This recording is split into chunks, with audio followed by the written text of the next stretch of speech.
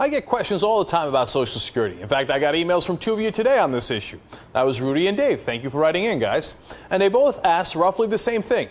How can Social Security have a $2.5 trillion surplus, and yet everyone says it's just a bunch of IOUs? Well, that's a great question, so here's the answer. Of course, you pay into Social Security throughout your whole life through the payroll tax. And for a long time, we collected more payroll tax than we had to pay out in benefits. So we built up a Social Security surplus, and that's what we have now, $2.5 trillion surplus. But here's the part they never tell you about. They took that money out of Social Security and spent it on the rest of the budget.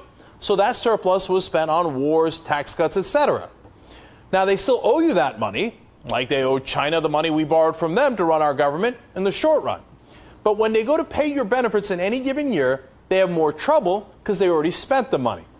Now, they would never suggest that we shouldn't pay back China or anyone else we borrowed money from, because that would put it into question our full faith and credit of the United States. The financial markets would flip out over that. So they never refer to that money as just a bunch of IOUs. But when it comes to the money that they borrowed from your Social Security surplus that you paid into your whole life, well, then that's just a bunch of IOUs. There is no surplus in there. It's a bunch of IOUs. Okay, that's what I wanted to actually get at. Listen, $2.5 trillion of IOUs. Now, since they don't want to pay you back what they owe you, politicians in Washington are talking about how Social Security is in dire straits. It's totally not true. They're just in a panic over how to pay back that surplus that they already spent on other priorities. Now, here come Democrats and Republicans with their fake emergencies. Here's Democratic Senator Dick Durbin. In 2037, as we know it, Social Security falls off a cliff. There's a 22% reduction in payments, which is really not something we can tolerate. If we deal with it today, it's an easier solution than waiting. I think we ought to deal with it. So Social Security pays 100% of your benefits for another 26 years. And if you don't, quote, fix it, they still pay 78% of benefits 26 years from now. How is that falling off a cliff? But notice that was Dick Durbin, a so-called liberal Democrat, playing the same exact rhetorical tricks as the Republicans. He's part of the gang of 6 senators who claim that they are going to come up with a proposal for deficit reduction somewhere between Congressman Ryan's Republican plan and President Obama's plan, which means it is already massively on conservative ground.